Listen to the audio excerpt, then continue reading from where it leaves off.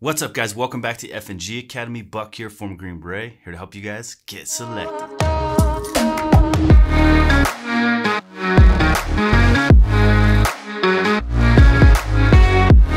Alright guys, in this video we got a special topic. Today we're going to talk about being on a mountain team. Whoa, hold up. What do you know about being on a mountain team? I don't know shit about being on a mountain team. Get out of here. Let me take this. I got it. Alright, Kurt's going to talk to you about being on a mountain team.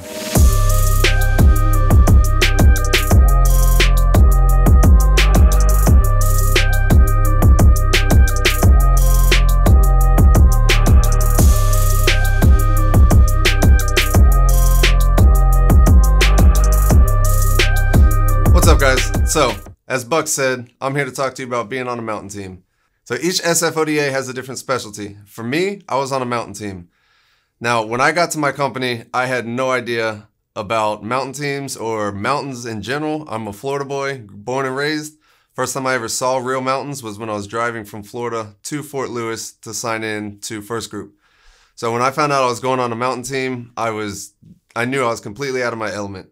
But I also knew that I saw the guys walking around the team rooms or walking around the halls when I was on the B team with all their mountain equipment, and I thought, that looks cool. So, super excited to be on a mountain team. Now, when you get to a mountain team, you're going to notice, at least from my experience, the teammates, the team itself had a little bit different vibe than all the other teams. Some of the teams, you had big meatheads that were always in the gym, you know, the dive teams, the boat teams, stuff like that. But my team all the guys were a little bit smaller and they were a lot more cardio based, but that was because, as we called ourselves, we were essentially a high altitude ruck team. So you got to think, as my team sergeant explained to me when I first got there, was if you're a 200 plus, you're a bigger guy and you go down in a mountain, you're really going to put a burden on the rest of the team because then they got to carry your big ass off of that mountain.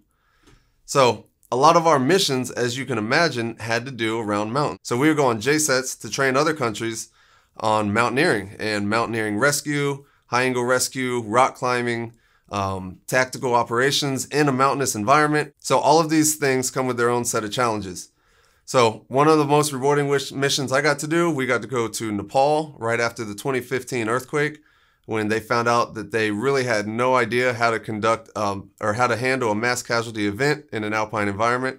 We got to go there and we got to help train them on alpine rescue and mountaineering techniques, which was phenomenal. So, like I said, you get to do a wide range of different mountaineering operations, whether it be rock climbing in the summer or traversing across glaciers in the winter, alpine mountaineering, a lot of cool training events, a lot of cool missions. It was a great time in general. So as a member of First Group, we're in Washington State. So right in our backyard, we had Mount Rainier. It's one of the most prominent mountains in America. It's 14,400 feet. I was a brand new guy in the mountain team. One of the first things I got to do was summit Mount Rainier with my team. It was one of the most challenging and one of the most rewarding times of my career. It was a phenomenal experience, and it was something that I was super glad I got to do and really instilled in me a love for the mountains. When you're on a mountain team, there's a couple different trainings that you'll get to do that's selective and only for people on mountain ODAs. And some of these are the mountaineering schools, the summer mountaineering school and the winter mountaineering school that's held in Colorado at Fort Carson. These are both phenomenal courses. You get to spend a summer, about 2 months in the summertime in Colorado, climbing, rock climbing, Boulder Canyon, Flatirons, Rocky Mountain National Park. All of these areas, it's a phenomenal time. And then if you pass that and you're lucky enough, you can get selected to go back for the winter mountaineering school, which we got to spend 3 straight weeks skiing on Vail Mountain. After that, we do a lot of backcountry skiing. You get to summit some 14ers in the wintertime. It's an all-around amazing time, and I enjoyed every minute of it. And then after that, operationally, you're going to different countries that have mountainous environments, and you get to train there. You get to train other countries there. You get to operate there. It is a phenomenal time, and in my opinion, the best ODA experience you can have is on a mountain team.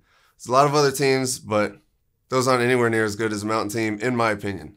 So, hey guys, thanks for watching this video. Hope you learned a little bit more about a mountain team, and we'll see you later.